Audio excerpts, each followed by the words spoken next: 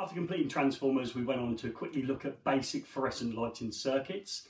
Very little knowledge here to move forward to our exam, and certainly no calculations. It's just remembering the basic construction and really what the inductor's doing. The inductor can also be called a choke or a ballast within questions in this section. When the fluorescent lighting circuit is completed by closing the switch at the door, the circuit is made through the ballast itself. Remember, it can be called a choke or inductor. Circuit then goes through to the starter. The starter blades are in the open position. The heat is generated in the neon gas in the starter, causing the blades within there to close. Circuit is completed round to the other side of the tube. What happens then is the gas starts to cool. It opens the blades within the starter, causing the massive back EMF developed by the choke to be dropped across the very low resistive tube, causing the tube to ignite or light. The questions in the exam are more based on what the ballast is doing in circuit. So on starting up, the ballast is there to develop the large back EMF that drops across the low resistance tube. When the lamp is illuminated, the job of the ballast then is to be a current limiting resistor in circuit. Other questions in this section will be about the capacitors. There's two capacitors normally in a fluorescent lighting circuit. There is one in parallel with the supply, which is there for power factor correction, which we went on to look at in a small set of notes at the very end on AC theory. Another capacitor is built within the actual starter to limit radio suppressive interference, that crackling effect when the fluorescent lighting circuit is turned on that causes interference in radios, etc. So after fluorescent light fittings, we went on to look at AC theory. I'm going to pare this down quite a lot in this presentation. We took ourselves to a painful position in the classroom notes. Our exam at level 1 and level 2 doesn't require anything near what those notes took us to. Those notes were introducing really AC theory for level 3. So this is the minimum requirement of recall knowledge within this section on AC theory. We said in an AC circuit that is purely resistive, the current and voltage are in phase. We said in an AC circuit that is purely inductive, the current will lag the voltage by 90 degrees. And finally, in a purely capacitive AC circuit, we said the current will lead the voltage by 90 degrees. These three are regularly asked in multi-choice questions, especially at level 2, and need remembering. Resistive in phase, inductive lags by 90 degrees, capacitive leads by 90 degrees. We went on to look at the impedance triangle, and we said that AC, current being passed through a circuit, now offers impedance made up of the resistance and the inductive reactance elements of the circuit. So we went on to use the impedance triangle, so three sides of a triangle, and we did the A squared, B squared and C squared. So we looked at a little bit of trigonometry in order to start working out the impedance of a circuit.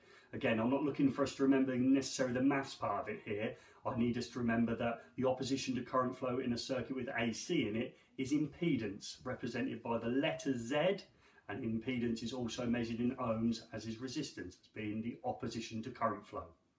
After working with trigonometry to find any one of the three missing sides of the calculation set out in my notes, again not necessarily required for this presentation, we went on to look at power factor correction. Again, we need to remember that a power factor will be between a number between 0 and 1. If the power factor was 1, we said that the power factor is in unity. In other words, true power and apparent power are the same. We don't like to leave circuits at unity, at 1. We like to have a slightly lagging power factor, so our number will be less than 1 between that and 0. So often we hear power factors of 0.85 or 0.9 lagging as a power factor.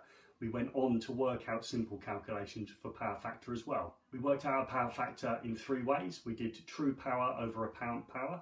We did kilowatts or watts over kVA or VA. And we did resistance over impedance. Again, it would be lovely to remember all three, but worst case position or worst case scenario is to remember power factor will be a number between 1 and 0, unity is at 1, we like to leave our lagging power factor of say 0.8, 0.9, etc.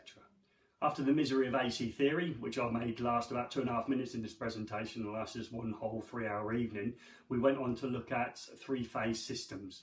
Three-phase generation of supply has our three lines being generated 120 degrees apart, which mathematically is 1.732, and was used in the section on star and delta connected loads.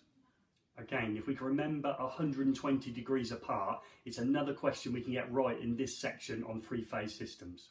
We looked at delta connected loads not having a neutral and just simply comprise of 3 lines. We looked at a star connected load where a neutral was introduced. The reason the neutral was introduced is so we could have a single phase supply of any one line and neutral, giving us a single phase supply, where delta didn't, because delta only had 3 lines and you couldn't generate a single phase supply from it.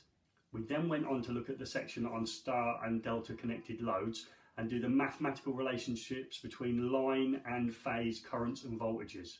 Again, a trickier section that requires calculations, but some bits can be remembered without the use of a calculator. In a delta connected load, the line and phase voltages are equal. In a delta connected load, the currents are out by 1.732. If you knew the line current, between any 2 lines the current, the phase current would be the line current divided by 1.732. If you had the phase current and you wanted to find the line current, you'd multiply the phase current by 1.732. In a star connected load, we've introduced a neutral, so this time the line voltages and phase voltages are out by 1.732. But in a star connected load, what is common, the line current and phase current are both the same.